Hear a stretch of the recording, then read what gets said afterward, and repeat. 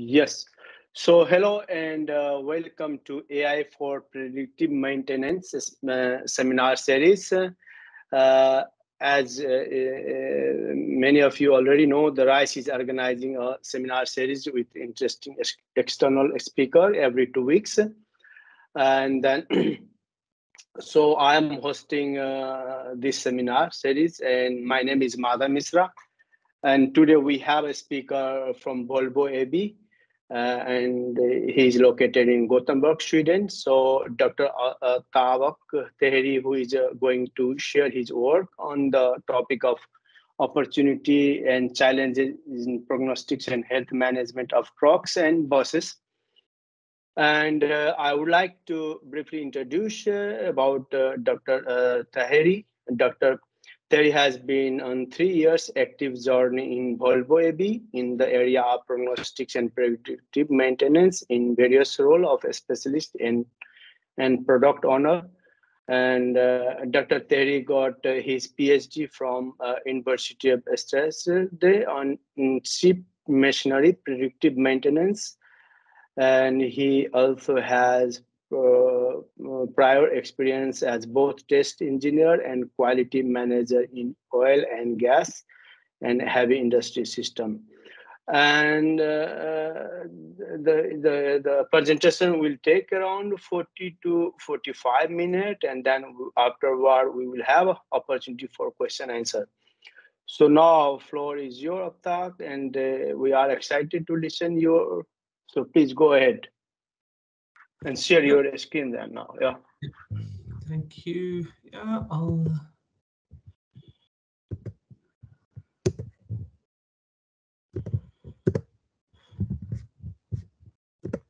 Okay, I hope you see my screen. As I said, I'll talk about the journey or generally predictive maintenance in Volvo. Yeah, my name is Atabek Tahiri, or you can call me Atta as well. As an introduction, I'll just say I'll start with a brief background on predictive maintenance, and then it's how it happened in Volvo, and then a little bit on business case, why we're doing predictive maintenance in trucks and buses, and then a little bit about the setup in Volvo, how it is, and then I'll go a little bit more details on what methodology and components are we working on in 4 different criterias. And I'll go a little bit more deeper on them, and then a little bit more other information, and then a conclusion on some future work that I see that we will start, and also, well, always good to have collaborations. So predictive maintenance here, well, we use as a more data-driven and proactive maintenance methodologies. So this is something that we look on how the condition of the equipment is based on condition monitoring tools and the data retrieved. So it is a data-driven approach. And it's based on also the list of failure modes and what we see. It is more obviously cost convenient and cost efficient. So I'll talk about that, but also we can optimize the lifespan of equipments that's actually by monitoring them and also before they compromise, so they predict before any failure. It is different than preventive, so I'll just explain the reasons. But you can see this is just a snap of some of the companies. You can see some companies are really spending a lot of time and money and effort on using predictive, and that was 2016. That has changed a bit more, and obviously this is a very growing industry right now for the obvious reasons of having more data and benefits of it.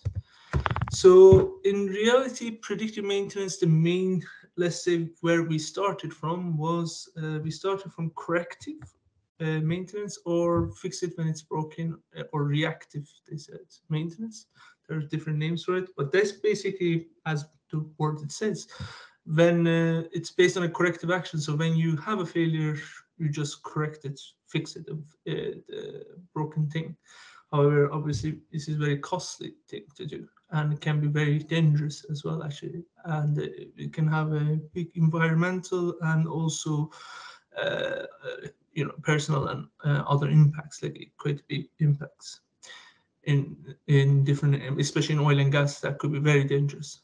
Then we have preventive. After that, we started having preventive maintenance, and this is based on the knowledge of generally lifespan of components and creating a more schedule-based or periodic preventive schedules. And so we started having more regular maintenances. So that's what, for example, in vehicles we have oil change intervals, or we change filters and so on. And this is just a very common service schedules that we know. So this is based on the preventive actions. But then this is the better version of that, with available of the, well, Internet of Things, and also the data from achieved from the whatever assets here, let's say vehicle, but any assets basically we're looking into. And this is based on, we retrieve data, and based on the previous knowledge and data analytics, we create a model that can predict the lifespan and the state of health of the or remaining useful life of the components. And then based on that, we create a prediction that when it will fail, and we try to do most optimized service plan based on that. So that means, and this can go both ways. So if we have a main, for example, in a preventive schedule, we can also update the preventive schedule. So for example, we have a preventive schedule for a filter change. However, we can predict that it's gonna last longer. So that's actually cost saving. But in other cases, opposite. If it's going to fail before that schedule, that's also, well, in a way cost saving, but also even bigger, that's also breakdown avoidance as well. So this is the what predictive. And then on top of that, the future predictive will come into more prescriptive maintenance. So this is also, we prescribe actions to reduce the downtime, and also we can prescribe, like in, for example, assets. If you have a fleet of vehicles, we can always prescribe to change the vehicle usages within fleet, so some of the vehicles can last longer than others, and using a different, there's a lot of things that you can do. So this is also more decision making part of predictive, and looking more broader term as well. And then here, the reasons, obviously, what I mentioned, we went to predictive, is almost reducing or almost eliminating unscheduled downtime from the equipment and system failures. And here, system is another byproduct, which I'll talk later, but a lot of equipments are more than one component, but it's a full system. Increase labor utilization, so that's another thing. So for example, if a truck down has broken, then obviously you're not using your driver anymore. Reduce maintenance costs, again, and this I'll talk more in business facts, but it's not just when breakdown, it's not just the cost of the change of the component, there's more cost on downtime. Increase equipment lifespan, again, so if you see a degradation, you can change of the component that can affect another component. That's another thing that you think about. And also we can sell it as a business opportunity. You can sell it because you already have, for example, with our fleet, we can sell it in the retrofit on other trucks, and tailor fit on cost benefit on sales as well. So that's why we have this kind of graphs that we show machine learning detection, the process of degradation, and then as it degrades, the offset process and the failure. So you can continue this condition monitoring tool, but then on top of that have predictive. So this is always continuation of asset performance is high. So this is a curve that you can always remember on this, why we do predictive. And then in Volvo context, I am part of the aftermarket of the Volvo. So I have been, as Matt mentioned, I've been in different journeys. I have been a specialist, tech lead, product owner, and even group manager as well. And this where I have encountered this business facts that why we're doing. And so predictive is one of the main AMT value creation parts. So we create maintenance effectiveness, maintenance efficiency, and service market business development. So this is part of our journey, and that's what Volvo is really pushing. And another idea is Volvo is pushing to sell not just trucks, but actually transport solution. That means we're trying to take over the maintenance and everything parts of that, and we just give the availability of the transport solution to our customers. And that obviously really increases that increase by by having a predictive, because then the cost we have a bigger cost ourselves that we take over as well. And also here, workshop autonomy is another thing that it can be connected to the condition monitoring of the vehicles as well. And so this means we need to have a right and early decision making, and that's where highlighted for this role, which helps other ones as well, other parts as well. Actually, you can see the parts and resource availability. If you know earlier on with for example, current supply and demand crisis, if you know, for example, let's say turbocharger is going to fail within 3 months, you can find a turbocharger. If you're going to say no, it's going to fail based on like a diagnostic in 2 days, then you might not have a turbocharger available by that time the vehicle comes. And this is another thing that we think about. And that's how the service is are enabled and sold within Volvo. So we have a part of our company is called Truck Monitoring Center, or Non-Vehicle Monitoring Center, and that's based in Ghent. They have a very skilled technician that try to find when the vehicles are in generic will break down, but that is avoided breakdown usually within a week or so. And this is just like really stopping business stoppage on those trucks. However, this can be not good enough for a lot of cases, as mentioned. So what we have, our team, and what we predictive model we do, we try to do more than 90 days in advance find the breakdown and try to support that. And 90 days being our contract customers, we have different contracts like blue gold contracts, and they are designated to come to service every 90 days or 3 months period. So if you obviously can predict before that period, so then the customer service representative would know that this component within that truck is going to fail earlier prior to previous service, and then can put it on the next service that this component has to change. Excuse me, Atabak. Yeah. Can you remove that box in bottom of your presentation? Share. Oh, it's shown. Yes. Sorry, Thank you. I didn't notice that it was shown for you. So, yeah. So this is the basically, yeah. This just shows the intervals, the service intervals, the S, what it is. And then we have our solution domain from the within the Volvo. So we have obviously different departments and different parts of organization work together to create it. So it's not just our team. But that means we also need to kind of communicate and follow all of these different areas. So we have part that is creating the embedded software, data acquisition, and the components in itself, but also the sensors within components. And then from there, also TGW, that's our telematics gateway that gets the data. And then that after that is we need to be in communication with the data management, or where our data are saved, obtained and saved to create the models. And this is, we talk about data is not just from vehicle, but vehicle service reports, any quality issues like quality journals we had, or any general like market reports and costs as well. We do some of the cost calculation as well. So this is data is a big, just rather than just the vehicle data.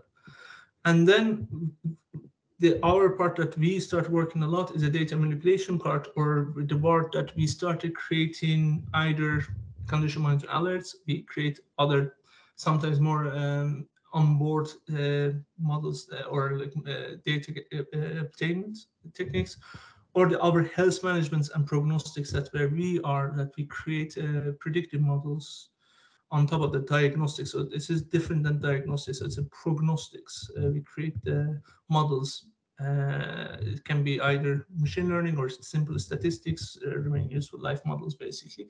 And then after that, we create a decision support on what options do we have and what should be done. And then after that, we have a deployment area, which I'll talk later, that shows where the models are shown and deployed in the cloud and then pushed and presented as a UI UX to the end user function. So this is, we also need to tell them how to be shown and so on. And one of the reasons we're doing is this is averaged out. So this is like including really small failures like screw loose and stuff that can be fixed really on the roadside. But still, on average, on unplanned stuff and trucks is around 11,000 SEK. But I'll show you this in case in some components much higher. But this is something that is for the customer. And then we have a part of these customers, now 28% actually around 35, so it's much higher. And then 16% contract. So this contract now we have 50%, over 50% coverage within Europe. That the cost is not on us as well, not just customers. So this is another thing. So unplanned costs will be on us as well.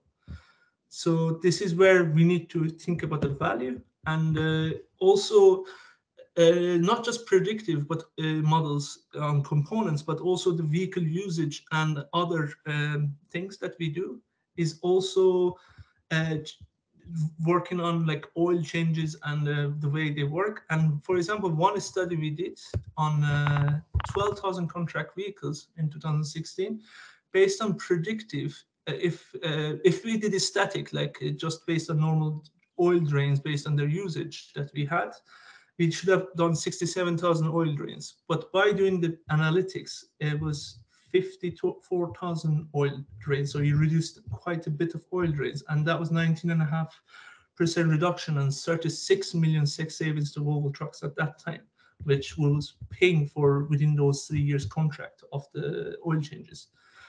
And that just shows, and the cost of project was more like 3 million, so much lower than that. So you can see that there's a big return on investment on analytics. And that was just one example of just showing the importance of analytics.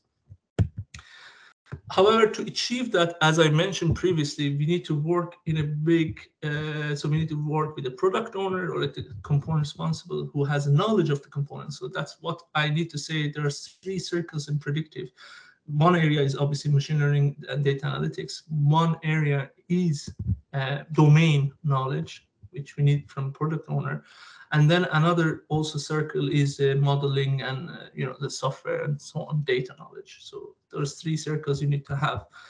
And so here we need to include and understand from them. And then based on that, as I mentioned, we have the data engineering parts from the communication to IoT cloud. And then we have our data scientists that look into models, and then we create the microservice and widgets. So basically, we have these people that we need to work to very closely in each components to be able to create a model at the end that can go to service planning tools and decision support system and basically bring value to our customer. And this is basically what customer will be able to also see the values from. We have different tools. We have triage tools. We have our Volvo optimized service planning tool. So this is WASP, for example. We work with, obviously, Renault Trucks is also with us. They have Prompt, which is a similar version of that. And also they can see an app. So it is a very good widget we create and easy to integrate in other sources. So it's very easy. Even the drivers, if they own one or a few trucks, they can also follow themselves easily of that. And that's where, for example, we create, and then if you see inside trucks, then we can have all the different remaining lives and when it has to be predictive models done. And if you go inside, let's say, a brake pad, you can see each axle and you can see the remaining life, and you can see even the 20%, that's where the pre-warning will come, that we need to go for a change. And then also right before 90 days when we predict, also there will be warning as well. So this is the alert system. Now a bit going more technical. In way when we do predictive maintenance for components, we have 4 kind of scenarios. We have standalone components with direct measurements. Standalone mean very simpler components that have 1 or 2 or 3, a very simple way of measuring their health. And it's usually very linear or almost linear. fashion. So this is a little bit easier, different. So you don't need the really advanced machine learning models. However, you still need quite good basic machine learning to statistic models to get to there, which I'll show some examples on that. Then we have more complex components, which are not even components, more like systems, because there are more systems components within that can fail, or there's different failure modes, more than one failure mode. So you need to monitor. There's no direct monitoring with a few parameters, so you need to look into more advanced machine learning models with available measurements. So this is for all the components. Now, with introduction of new, for number 3, new vehicles, like for example, we have now electromobility new trucks that are coming out, and generally new component changes, new models. Then we don't have enough historical data, so we don't have. So then it's a little bit different. We need to go more physics-based approach on that, those components, based on what we have knowledge of the components from either ourselves, or test, or from original equipment manufacturer or OEM. And then the same one, but this is if the components is direct measurements is possible. But in some cases, again, similar to case 2, you have some components that are more system, but also you don't have historical data, only what we have knowledge of from OEM or ourselves from tests and from component responsible calculations and simulations. So I will start with the first case. So for standalone components and indirect measurements, so for example, we have battery packs, and for batteries, we actually have itself is quite complex. So a state of health and its energy throughput. So this is very complex calculation on board the battery is done. However, luckily that's done on board. So we get values that it's much easier to monitor the health of vehicle based on other usage parameters. So we can create more multilinear regression models that can show when the state of health of battery is going down and so on. And we can see these predictions. So this is one example of a more standard direct. Also, in previous example, you saw when I was showing the graphs, you saw brake pad. Brake pad is also similar to this. So you have a direct brake pad thickness measurement measured and sent to us directly on board from, and that obviously helps. Very easy way of creating state of health graphs and predicting the remaining useful life of the component. Another case, so I'm just trying to say here, that doesn't mean you can only use those direct measurements, but there's another ways. There's components like contactors within service box, or now we call it contactor box. And the way they fail, there's based on a damage rate and current rate. So we have a percentage of damage added incremental. So there's a damage counting parameter within onboard, and here battery monitoring, and and then what we do based on that, we can see how many percentage of damage added, and then when obviously gets to 100%, the contactor will remain open. And mean open, that means there will be no current going from batteries to the electric machine, or generally truck. So the truck will be standstill. So that's a very important component to not fail in the middle of the road. But that's how the damage counting works. And so based on that, the model is still similar to previous one, but what we do based on previous scenarios, it's a little bit more complex because we still need to look in the previous scenarios, what are the scenarios and the vehicle usage that come into the past damage model. And then based on the reliability distribution, we can create a kind of state of health model. It's still more linear, but still a state of health model. And you can see here in that component, for example, I had 1 step of damage, and the predictions are based on that. And so this is another way we do it's still simpler, but a little bit different than previous one. And then we have more system-based and components with lots of interdependencies within it and to other components, and generally more than one failure mode as well. And one of the best examples that anyone working with trucks or any vehicles would know is a turbocharger.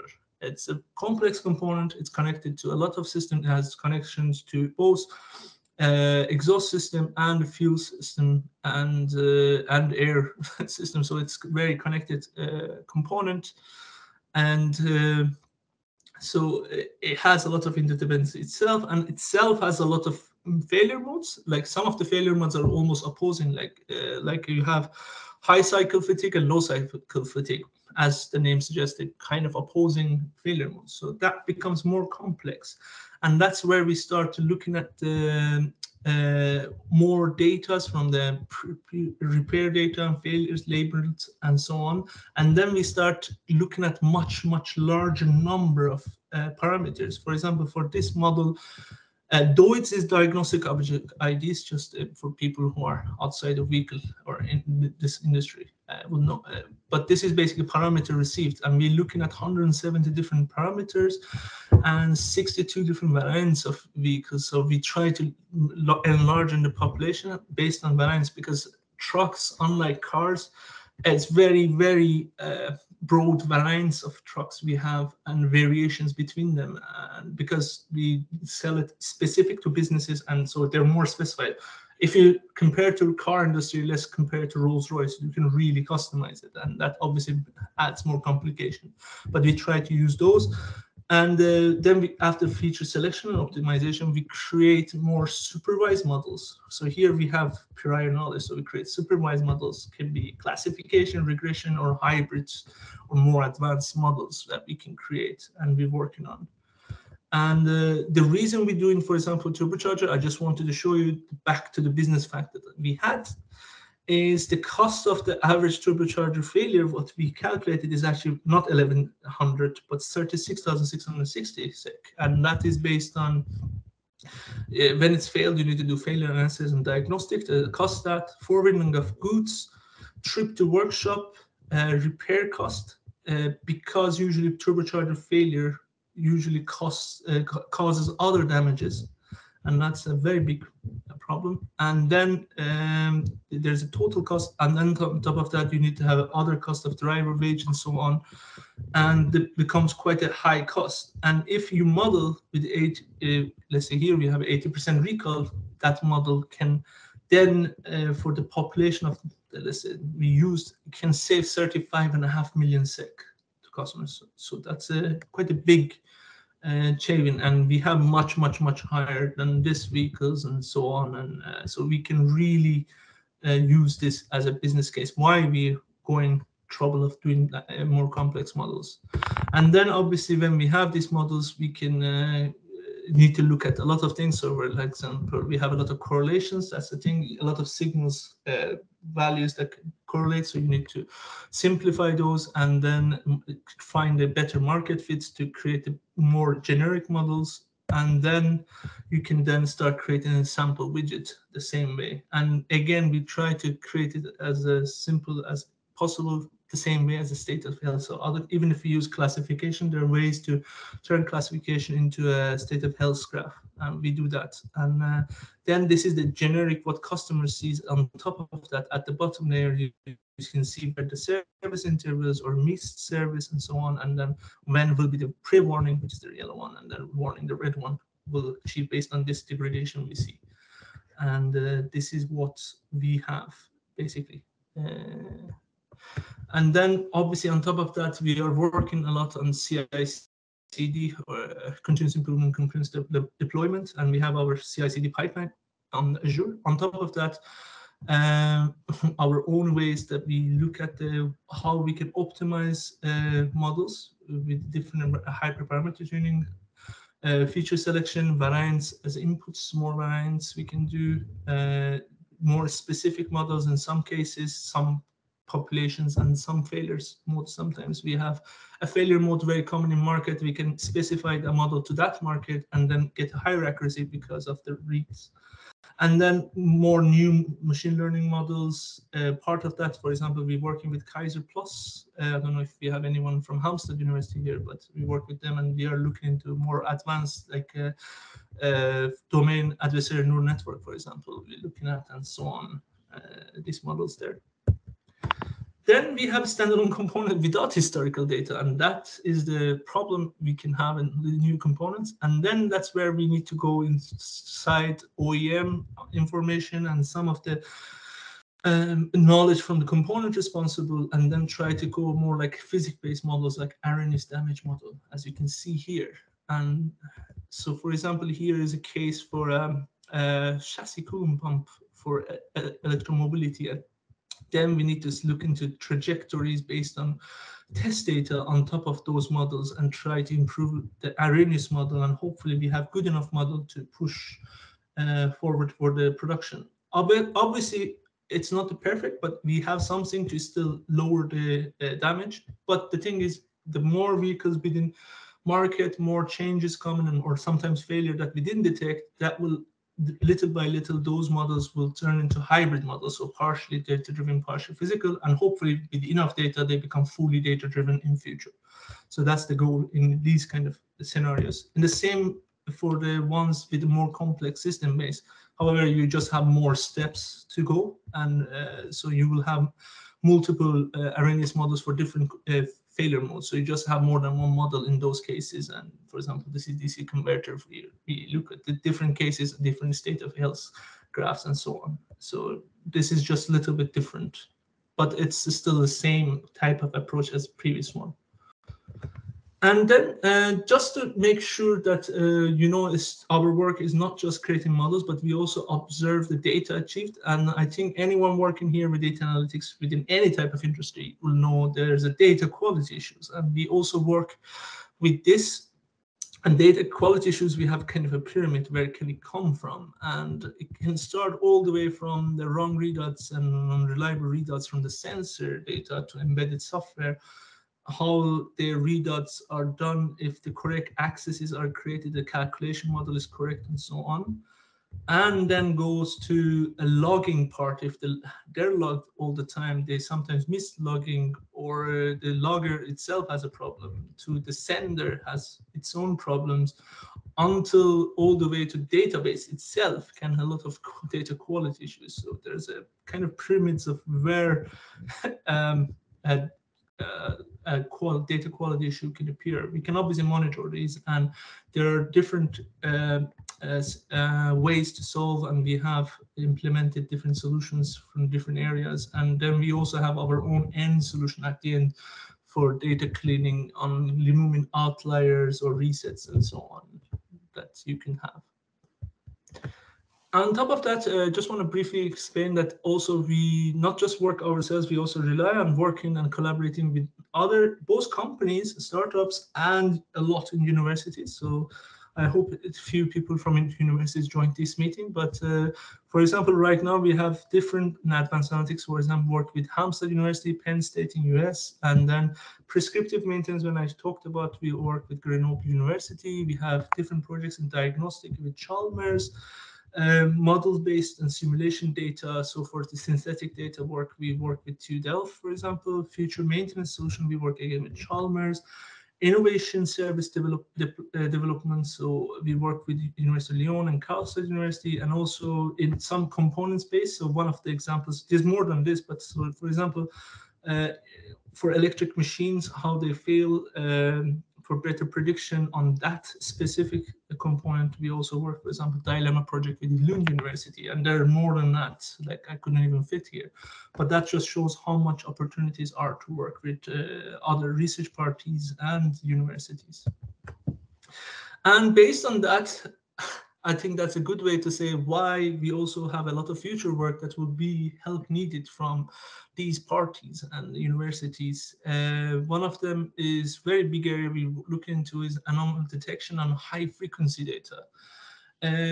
This is one immediate problem right now we have. We're gonna have high frequency loggers and few vehicles that we have for electromobility.